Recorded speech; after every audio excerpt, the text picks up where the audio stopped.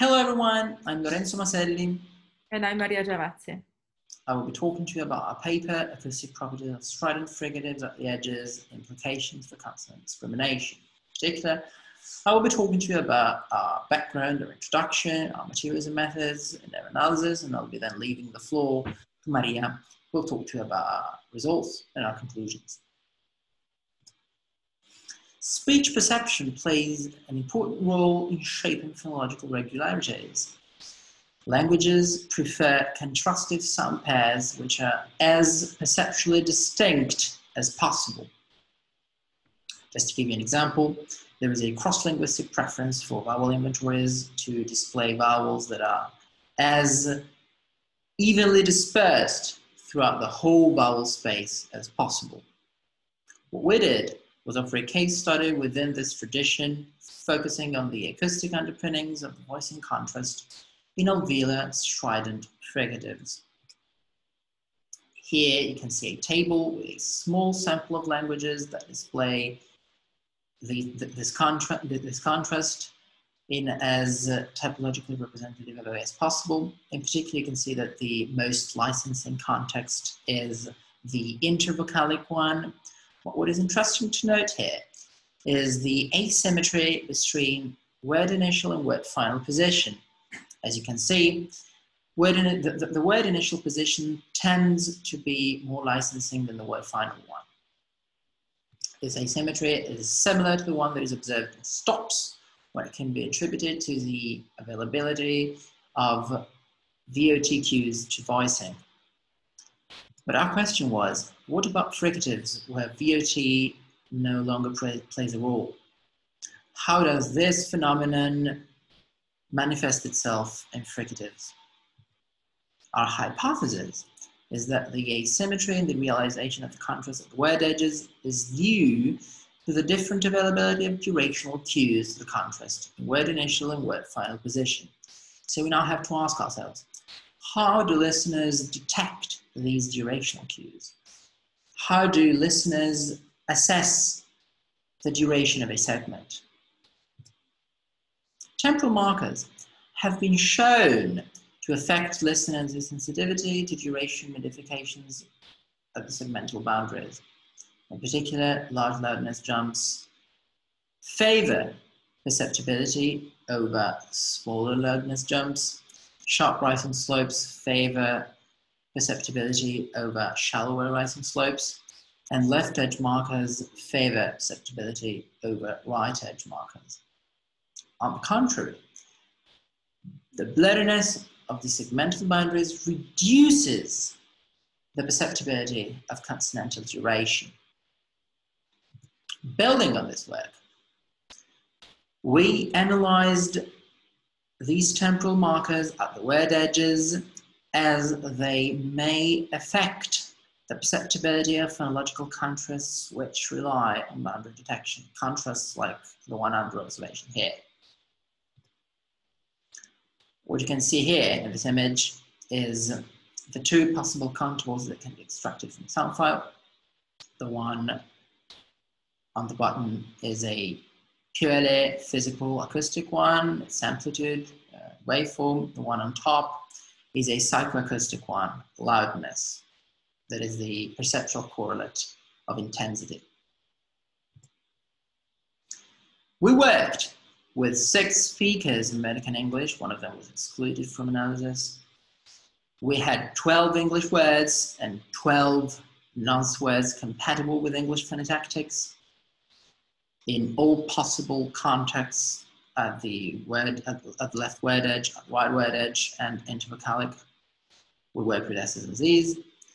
Each of the speakers had to read the 2 lists 4 times. Each of the 2 lists was randomized in 4 different ways, and every item was presented in isolation.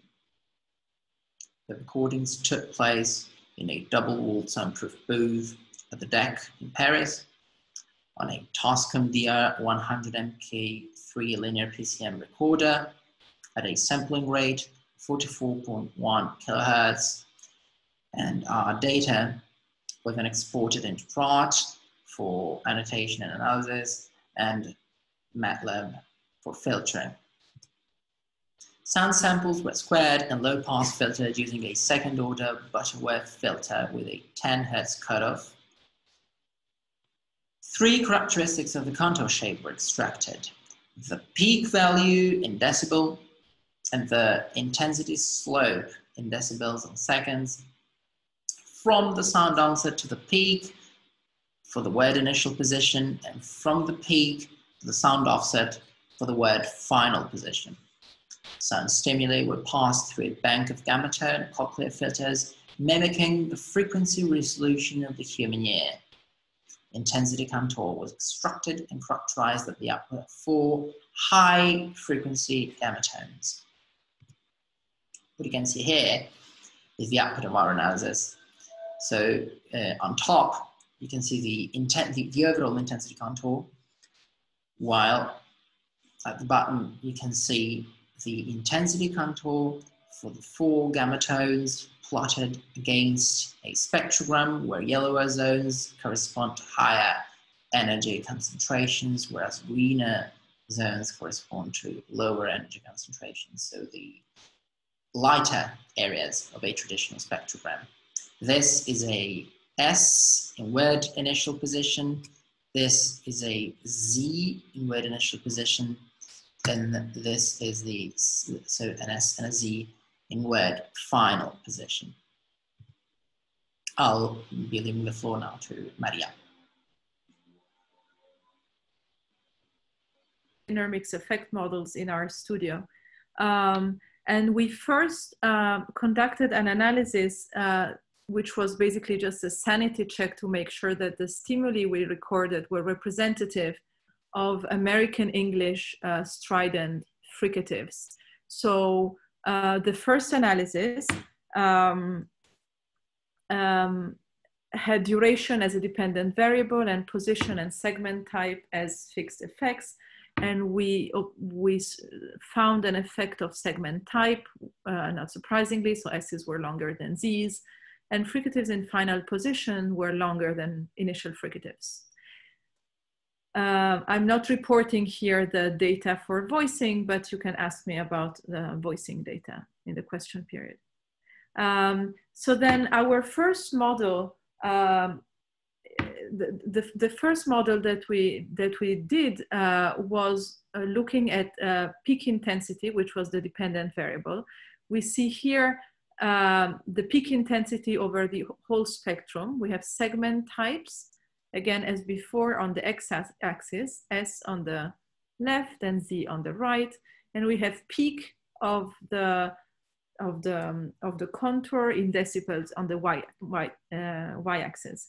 There was no effect of segment type. There was no difference in peak between S's and Z's, but fricatives in initial position had a higher peak than fricatives in final position.